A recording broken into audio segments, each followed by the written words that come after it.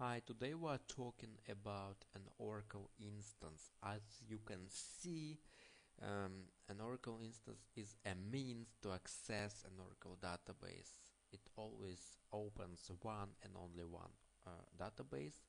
It consists of memory and background process structures. An Oracle instance consists of the System Global Area, SGA. System Global Area, SGA.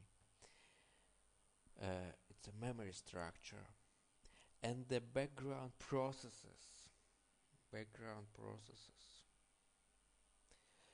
that are used to manage a database. An instance is identified by using methods specific to each operating system. The instance can open and use only one database